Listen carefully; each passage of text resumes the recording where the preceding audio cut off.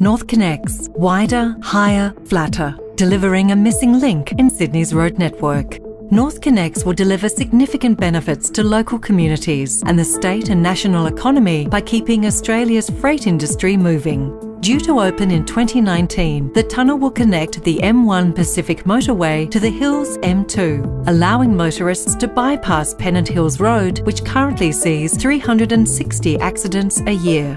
Removing 5,000 trucks per day and replacing their currently congested journey with a continuous free-flowing motorway will improve local air quality by up to 38% and ease surface congestion with unprecedented air quality safeguards for any road project in New South Wales, including the Lane Cove Tunnel. From the north, motorists will have direct access to NorthConnex from the M1. The tunnel will provide savings of up to 15 minutes in travel time for road users, bypassing 21 sets of traffic lights and an alternative to the Pacific Highway.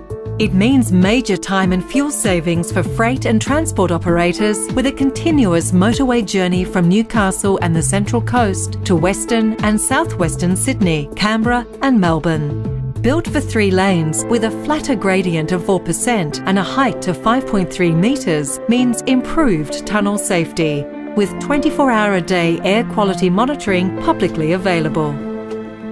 Emerging from the southern interchange, road users link into Sydney's orbital network.